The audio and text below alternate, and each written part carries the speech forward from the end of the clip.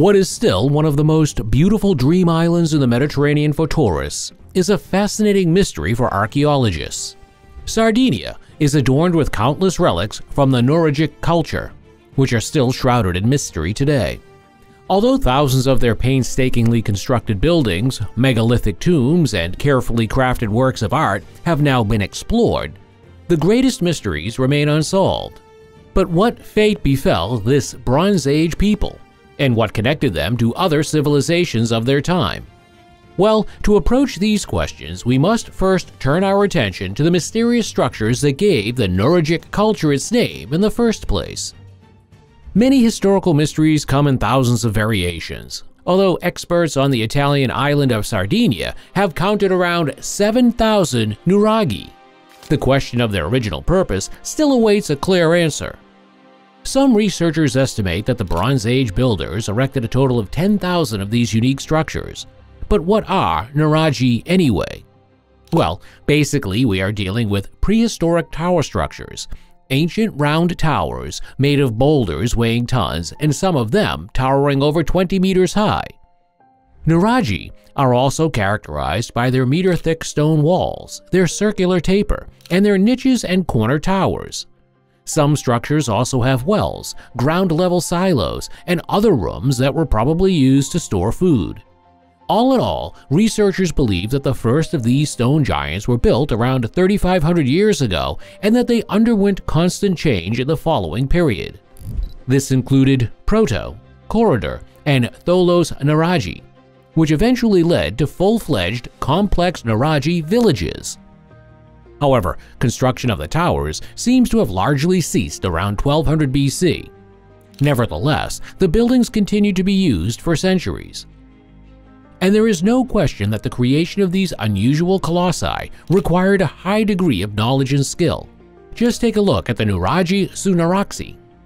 The Bronze Age craftsmen somehow managed to stack numerous stone blocks weighing several tons to form a perfectly rounded tower, 4 corner towers, and a ring wall, and that without using any mortar.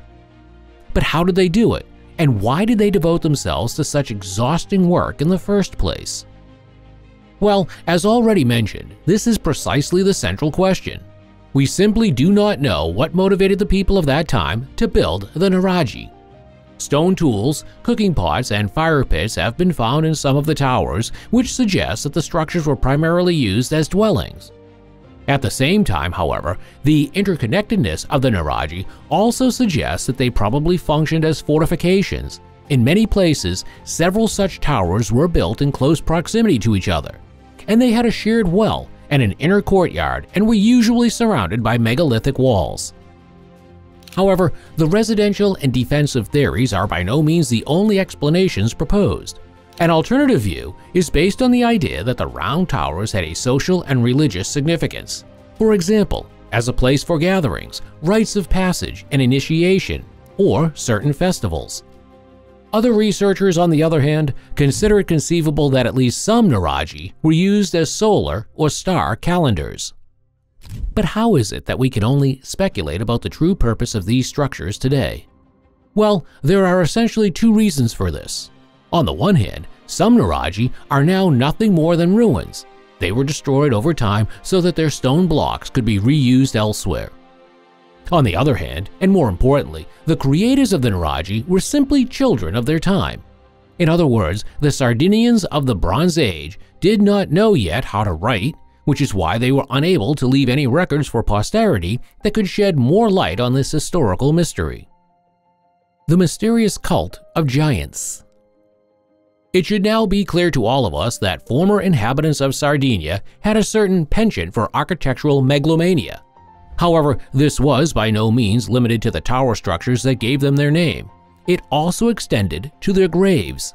If you like, the members of the Bonaru culture, the direct predecessors of the Nuragic culture, wanted to pay their deceased a literally grand final tribute.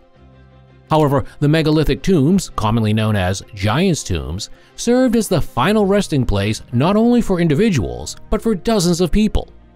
In one tomb, 136 skeletons were even discovered, and with their portal steles, up to 4 meters high, and galleries, some of which are over 20 meters long, The giants' tombs still fill us with awe and wonder today. At the same time, however, the design of the imposing burial sites also suggests that the relatives wanted to be as close as possible to their dead. According to the beliefs of the time, the deceased were transformed into gods or similar heroic figures after their death, and the giants did their part to protect the eternal rest of these supernatural creatures. But what does this mean? Well, the farmers must have asked themselves the same question when they unearthed a gigantic stone head while working in the fields in the spring of 1974. Discovered in Monte Prama on the west coast of Sardinia, the artifact was only the first of thousands of similar finds that archaeologists would uncover in the following years. Gradually, the fragments were assembled into colossal statues, and initially misinterpreted. In fact, researchers initially assumed that these were relics of the Carthaginians, but after some closer examination, it became clear that the stone fragments had clear characteristics of the much older Nuragic culture. All in all, the stone giants are thought to have been created between the 10th and 8th centuries BC, towards the end of the Nuragic period. These stone giants can be divided into three main categories: boxers, archers, and warriors. The boxers, who make up the majority of the sculptures found so far, wore a shield and a ritual fighting glove, and historians suspect that these martial artists held a religious or even priestly position. The archers, on the other hand, were depicted with their right arm raised in greeting, while their left hand held a bow resting on their shoulder. The few warriors that have been unearthed so far are unfortunately in poor condition. Their helmets are adorned with a central crest and two horns, and they were probably originally equipped with round shields.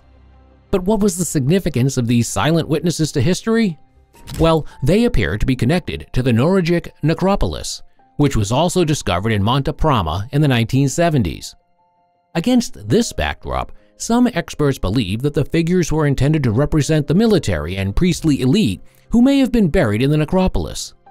Another hypothesis suggests that the statues were meant to represent heroic figures from the past, perhaps those who built the massive structures.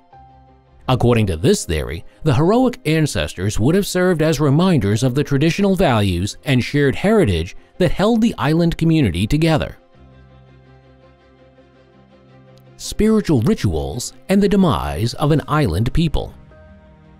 However, it can be assumed that the rites of ancestor worship were not only held at funerals, but also at regular intervals.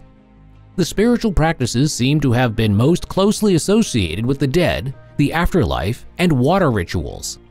For example, archaeologists have already identified special sacrificial benches, stairs leading to sacred springs, and enclosures around sacred wells. It is possible that the members of the Nuragic culture attributed magical properties to water. After all, Nuragic sanctuaries were always built in the immediate vicinity of cool water. Particularly exciting is the theory that neighboring, or even hostile tribes also took part in the spiritual gatherings held at the largest sacred springs. In addition, numerous bronze figures have been found in these areas which, to our knowledge, served as votive offerings. These symbolic sacrifices were placed in sanctuaries to win the favor of the gods. However, some supernatural beings have also crept into the depictions of warriors, competitors, everyday objects, and animals, which are anything but easy to interpret. But even from a purely historical point of view, the bronze figures of the Nuragic culture appear extremely unusual, because we do not know how the art of bronze casting found its way to Sardinia. What we do know, however, is that there are indications that the inhabitants of Sardinia also had contact with other parts of the world. This is particularly true of mentions made by the Romans, but artifact finds also show that the Nuragic culture had trade relations with Greece and Cyprus. But what is actually known about the downfall of this people? Well, after the Phoenicians gained control of the Mediterranean region, they began to establish settlements in Sardinia in the 9th century BC. And while this was probably done with the consent of the local population at first, the situation continued to escalate when the Phoenician successors, the Carthaginians, pressed for complete colonization of the island in the 6th century BC. The Nuraga emerged victorious from several battles, but But in the end, the Carthaginians succeeded in bringing the areas of Sardinia that were of interest to them under their control. As a result, an ethnic and cultural fusion took place among the population, and more people turned away from the cultural and religious practices of the Nuragic. And in the end, the ancient culture that had once created the unique bronze figures, round towers, and stone giants disappeared completely. You will now find the like and subscribe buttons below our video. Join our community now and never miss another exciting post from us.